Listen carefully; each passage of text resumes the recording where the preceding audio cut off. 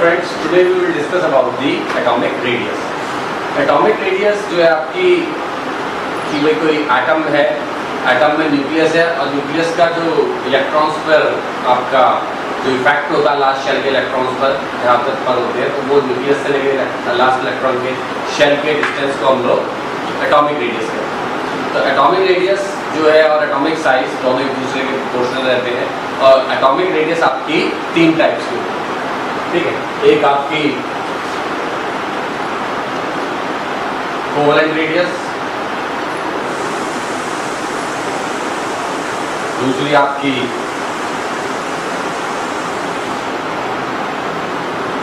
Van der Waals radius और तीसरी आपकी क्रिस्टल और मैग्नेट।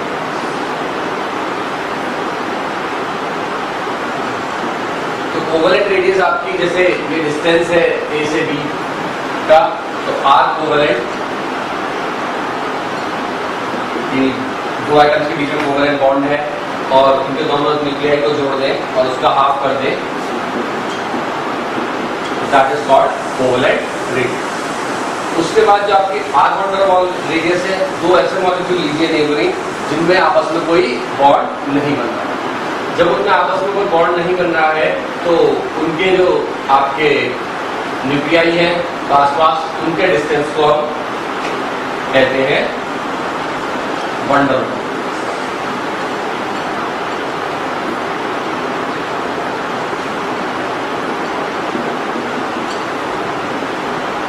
ठीक है।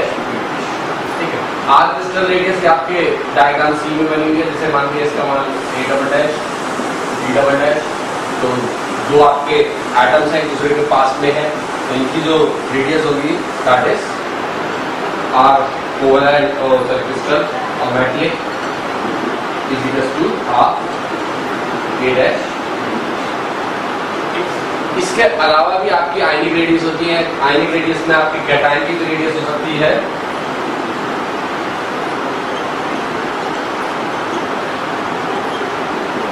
और एनायन। कैटायन की जो रेडियस है वो एटम से हमेशा लेस होगी,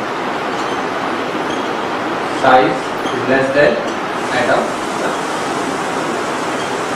और आपका एनायन का जो साइज होगा that is greater than atom size. और आपका जो इन तीनों में रिलेशन होगा तो आपकी आर कोवेलेंट सबसे छोटी होगी, लेस देन आपकी are crystal is less than are one. ठीक है। जब आप लेफ्ट टू राइट जाते हैं तो आपका न्यूक्लियर चार्ज इंक्रीज करता है, तो आपकी जो एटॉमिक रेडियस है दैट वुड बी डिक्रीज करती है, ठीक है। और टॉप टू बॉटम आपका इफेक्टिव न्यूक्लियर चार्ज तो कांस्टेंट रहता है, लेकिन एन की वैल्यू बढ़ती है तो वो आपकी रेडियस डिक्रीज होती है। तो left to right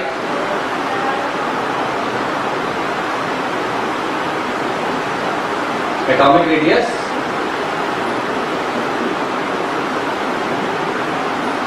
decrease, top to bottom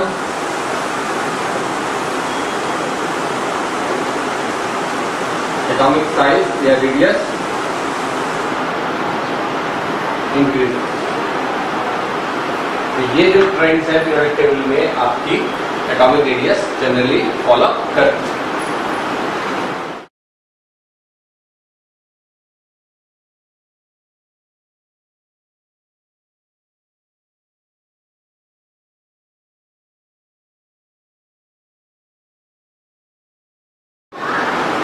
अब जैसे एटॉमिक रेडियस पे ये क्वेश्चन बनता है कि भाई n-3, O-2, F-1, Na+, Mg+2, Al+3, इनको आप इंक्रीजिंग ऑर्डर ऑफ साइज में अरेंज देम।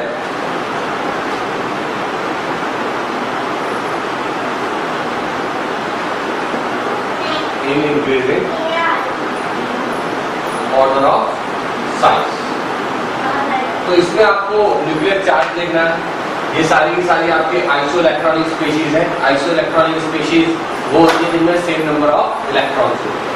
तो आइसोइलेक्ट्रॉनिक स्पीशीज में यहाँ पर जो है न्यूक्लियर चार्ज कितना है होगा 7 का, यहाँ पर 8 का, यहाँ पे 9 का, यहाँ पे 10 का, यहाँ पे 11 और यहाँ सॉरी ये आपका 11 और ये 12 और ये 13। तो आपका जो है यहाँ पर ये इंक्रीज कर रहा है साइज। अब जब साइज न्यूक्लियर चार्ज इंक्रीज कर रहा है तो साइज आपका डिक्रीज करेगा। इंक्रीजिंग ऑर्डर में इनका क्या बनेगा, Al+3 Mg+2 less than आपका F negative less than O-2 less than N-, ठीक है।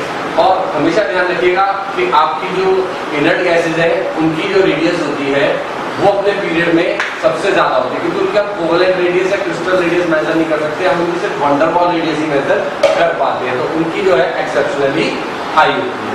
ऐसे आपका क्वेश्चन आ सकता है कि O पॉजिटिव O-, इसको आप इंक्रीजिंग ऑर्डर ऑफ साइज में अरेंज करिए।